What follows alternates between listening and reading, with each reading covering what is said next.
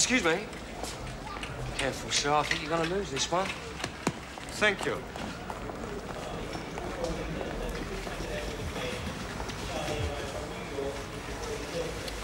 Any luck? No, no sign of him. What do you look like again? You've got a photograph. Well, I got bored.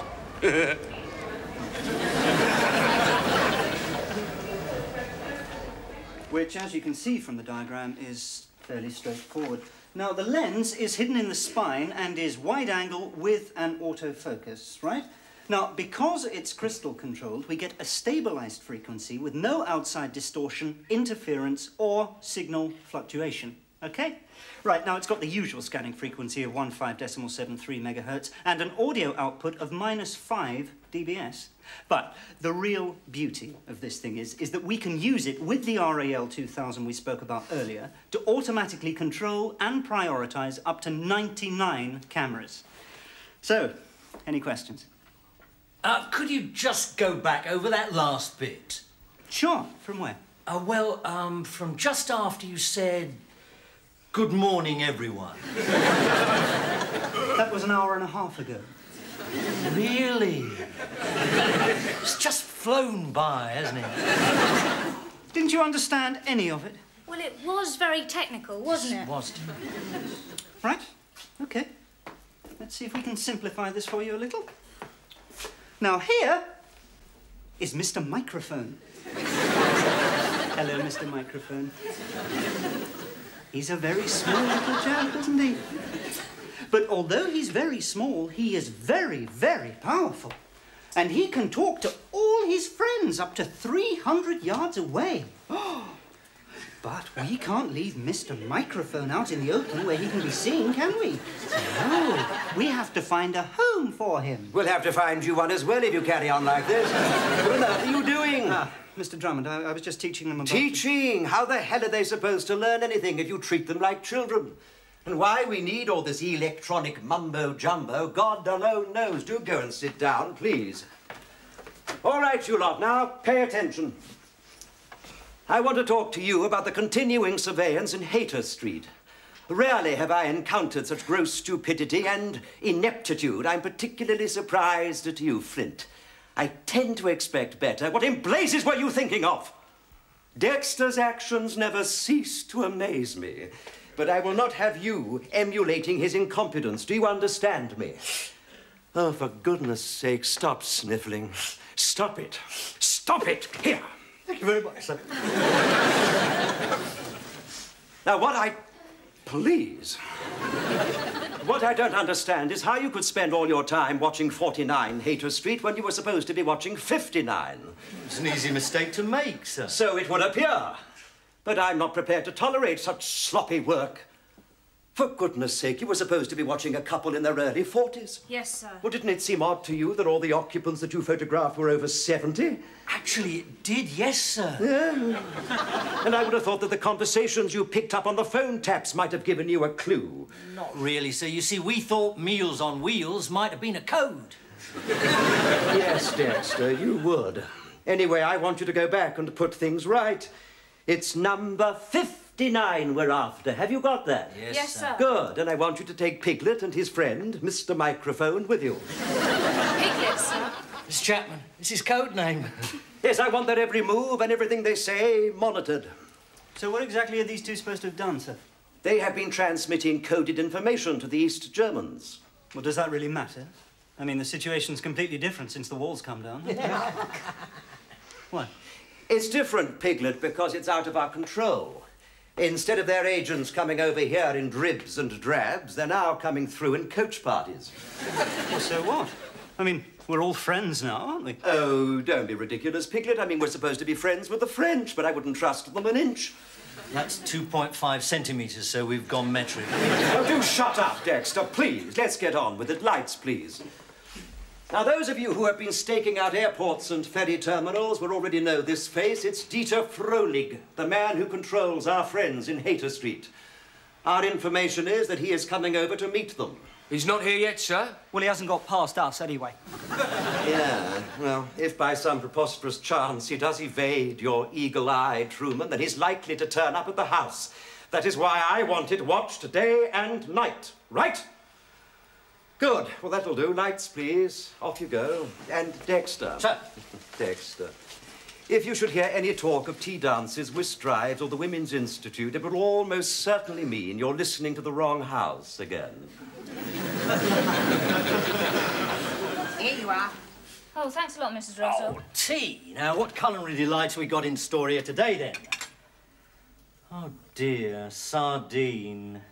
I think you'll find we had sardine yesterday. Look, I'm only paid to clean the house, not wait on you lot hand and foot. I'm 82, you know.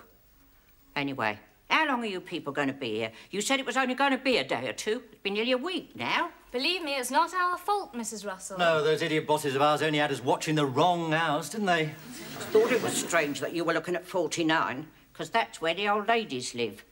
Who are you looking at now, then? It's not the Whiteleys, is it? Number 59. We're not really at liberty to say, Mrs. Russell. Oh, look! What? State of their curtains. Yes, well, thanks a lot, Mrs. Russell. I think we've got all we need now.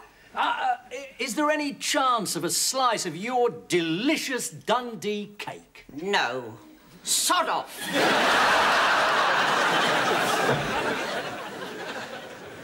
What a charming old lady. Puts you in mind of Mrs. Danvers, doesn't she? I don't know how the Ashtons put up with her. Don't know how they put up with us, tramping round their house, helping ourselves to their food. Oh, I know. I think you've done the right thing. Go away for a few days, leave us to get on with it. Just wish they'd taken the old biddy with them.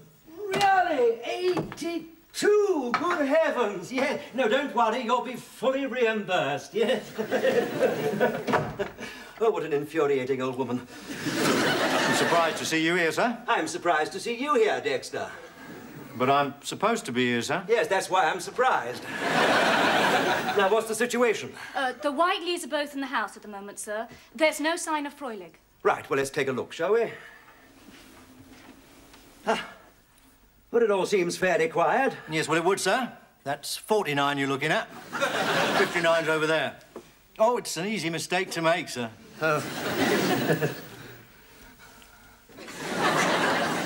Here you are, sweetheart. Another slice of my Dundee cake. Oh, thank you, Mrs. Russell. You're spoiling me, you know. So, what's all this about, then? Oh, we're just keeping an eye on some people. What, the Whiteleys across the road? Yes, that's right. I thought it was, only they wouldn't tell me upstairs. Oh. So, what the Whiteleys supposed to have done, then? I shouldn't really tell you this. We suspect them of being into black magic. Chocolates? No, devil worship, satanic rites, that sort of thing. They've never asked you to dance naked on their lawn with them, have they? No, I don't think so. You ever seen them burning candles? Only during the power cuts. Right. Well, keep your eyes open. And if you ever see them in Sainsbury's cutting the heads off chickens, you let us know. Yes, I will, and... Oh, you're pulling my leg. Hello, Piglet. Hello, Piglet. Oh, my God, I'm hearing voices now. It's all right, Mrs. Russell, it's just my radio. Don't call me Piglet, Dexter. What's your code name, innit? Yes, I know it is, and I hate it. I don't call you by yours. You don't know mine. I'm not going to tell you either. Do you think I'd have you calling me Hippo?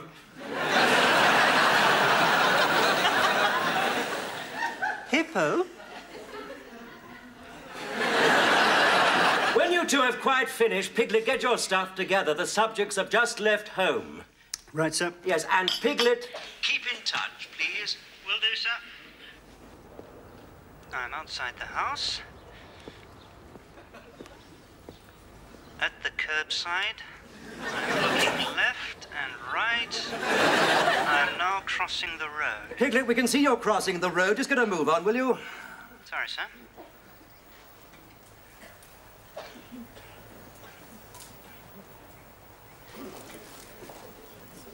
I am now inside the house and making my way to the living room. I don't think there'll be... Oh, my God. What is it? Oh, I don't believe it. Oh, they've got one of those dreadful lamps with the blobs that float up and down. Piglet, you are there to do a job of work, not to take us through the keyhole. Now get on with it. Sorry, sir. I'm planting the bug behind a painting of the Green Lady. I hate to worry you, sir, but the Whiteleys are back. What? Oh, damn! They must have forgotten something. I am now in the toilet. You're bugging the toilet? No. Well, I should hurry up with whatever you're doing, Piglet. The Whiteleys are back. What? They're not going into their own house, sir. They're coming this way. Right, well, look, you warn Piglet while I have a word with Mrs. Russell, the housekeeper. Hello, Piglet. Hello, Piglet. Oh, no, he switched his radio off. Ah, Mrs. Russell, it's the Whiteleys from across the road. Whatever you do, get rid of them as quickly as possible. Thank you. Oh, hello. Is Shirley in or Charles? No, I'm afraid not. They've gone away for a day or two. Oh, what a pity. We bought Shirley a birthday present. Well, just a little something. Oh, that's nice. Shut up. Bringing down the opera license to get them some wine to celebrate. It's Shirley's favourite. Well, perhaps we could leave it all with you. Oh, of course you can. Here, I was just going to put the kettle on. Do you fancy a cup of tea? Come in and sit down.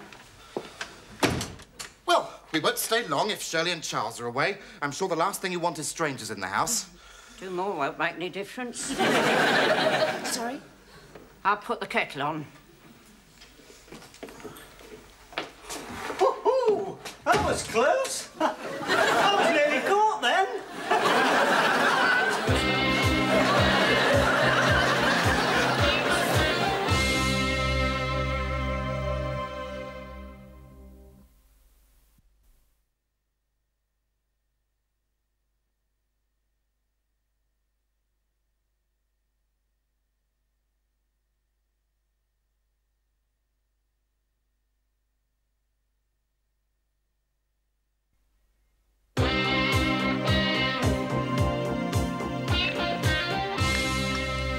Very proud of your grandson.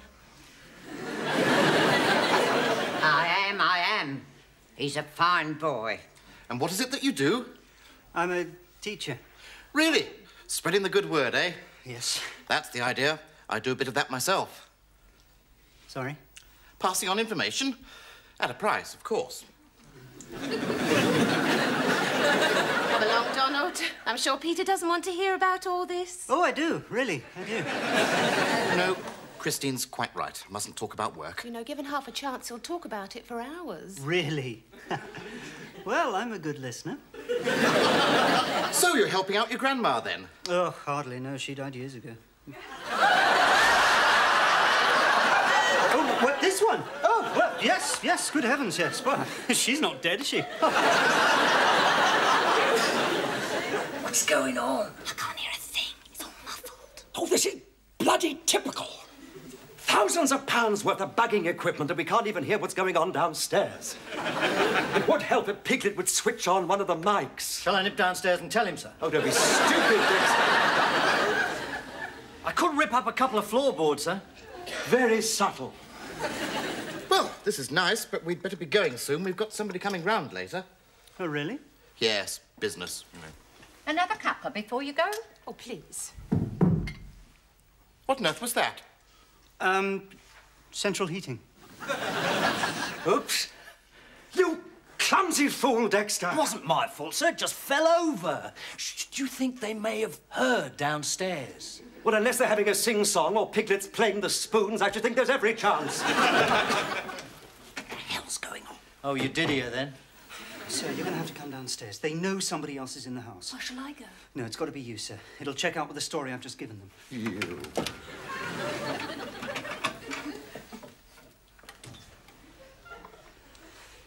Another bourbon? Dad?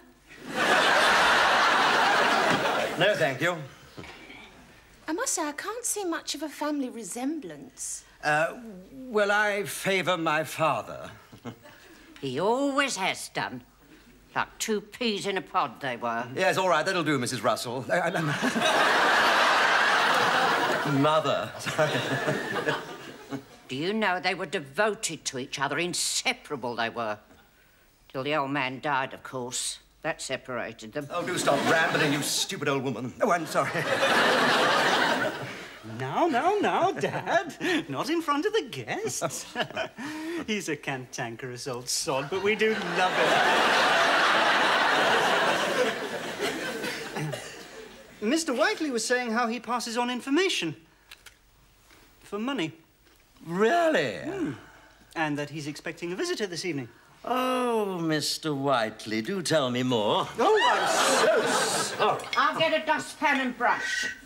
Oh. Oh, no, it's all right. You get that. I'll get the dustpan and brush. Right, it's under the sink. Mr. Whiteley, so you're expecting a visitor this evening? Well, it's only my area manager. I sell encyclopedias, you know. Encyclopedias? You may have seen them, the Bendink Collection. Knowledge for all mankind. But I understood that you worked for Hillier West Avionics. No. Oh, you're thinking of Charles Ashton, the man who lives here. He works for Hillier West.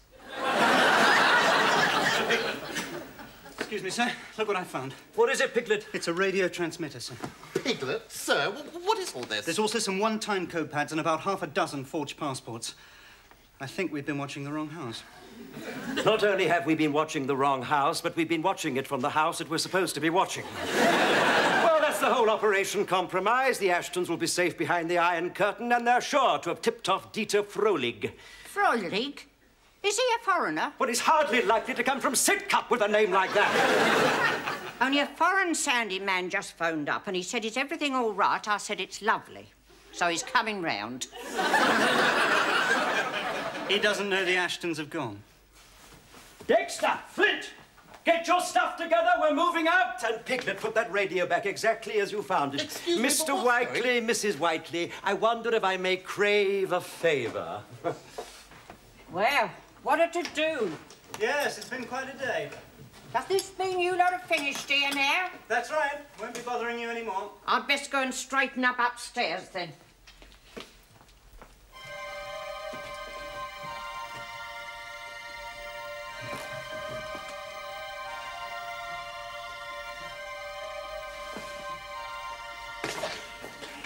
I'm sorry. I did not mean to startle you. The front door was open. Are you Ashton? Me? Yes. You shaved off your beard. My name is Dieter Frohlig. Pleased to meet you at last. Yes, indeed. Where's your wife? Oh, she's out. Out? But I gave instructions that you should both be here. Oh, that's right. And she'll be back any minute. So who answered the phone? The housekeeper, Mrs. Russell. She's upstairs, but she'll be off soon. 5 cups? Yes. We were entertaining the neighbours from across the road. Well, as soon as I found out you were coming, I got rid of them. Are they to be trusted? Well, they are now. Oh, hello. Ah, you must be the cleaning lady. Housekeeper. Are you a friend of my grandson's? Grandson? Take no notice, her mind's going, bless her. I'll be off, then. Yes, right you are, Mrs. Russell. Bye-bye, dear. Just slam the door when you've finished here. Well, we've been having trouble with the lock. So, to business. There's much I have to show you.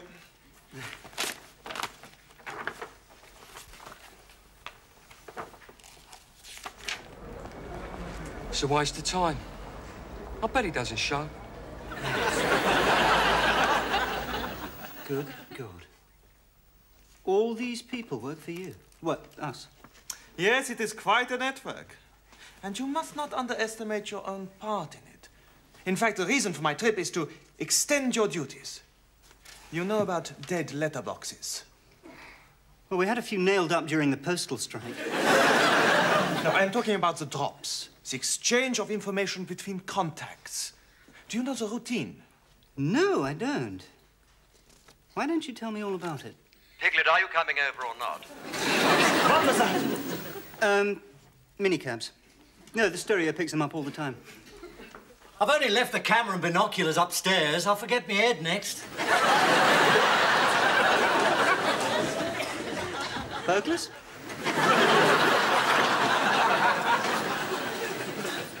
In all my years, I have never witnessed such an unbelievable farrago. It was hardly our fault, sir.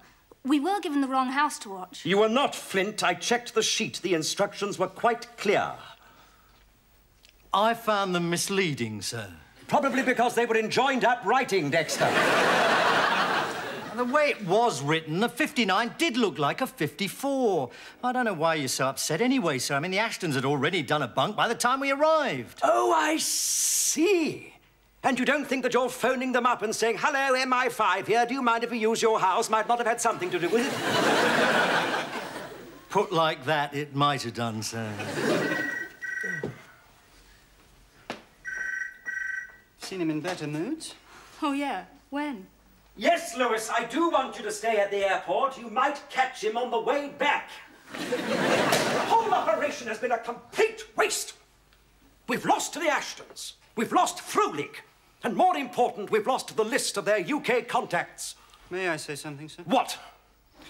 Well, this morning everyone was very dismissive when I tried to demonstrate some of the sophisticated devices available to the department. You in particular, sir, were less than enthusiastic. Is there a point to any of this, Piglet? Oh, indeed there is, sir. We may have lost the Ashtons and Frulich, but his information is safely stored away. Oh, what are you blithering about? This, sir. A tie clip. Oh, not just a tie clip, sir. This is Mr. Camera. It's actually a high-resolution fibre-optic unit fitted with a plain shutter. The motor drive is activated when you just Yes, all right. Well, spare us the technical waffle, please. Do you mean to say that you photographed the list? Every single page, sir. Oh, my dear Piglet. My dear boy, I do take my hat off to you. There's no doubt that you have rendered your country an enormous service. Oh, this, Dexter Flint, this is what British intelligence is all about. Oh, Piglet, if you'll just give me the film, we'll get it processed.